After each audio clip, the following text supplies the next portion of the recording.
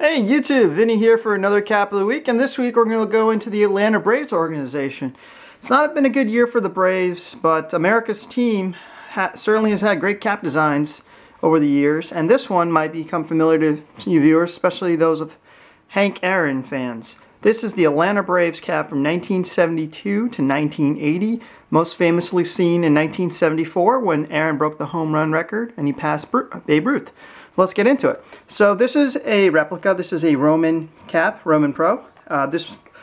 Based on the tagging, this is probably made in '94, probably the last year Roman was around before the strike hit, and they had to, unfortunately, close business. But anyway, we take a look, and the embroidery is pretty solid. We got a lowercase a. We got a checker panel cap, however, for this purpose, it's the same material as the other panels. So my guess is this is an all-wool cap.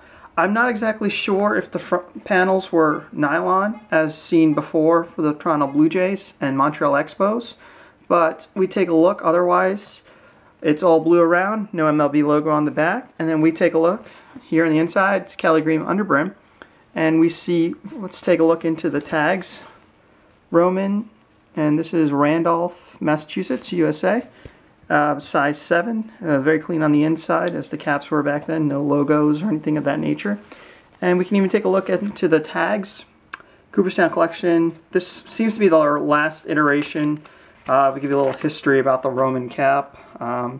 Unfortunately, what I loved about Roman is they had these little hang tags that would show you the history of the team, but for these later models, they don't seem to have any, so they don't have any extra information. So they usually give you a tidbit like Atlanta Braves in 1972, 1980, and some little history about it. But this cap spans the days of Hank Aaron's last days with the Braves to Ted Turner's ownership and his one day managing the team. So it certainly goes, changes generations. And finally in 1981 they went back to the classic uppercase A stylized, and you know, they've gone through a few iterations, different colors, but otherwise it's been the same A cap that they even used beforehand. Before 1972 it was also an A cap.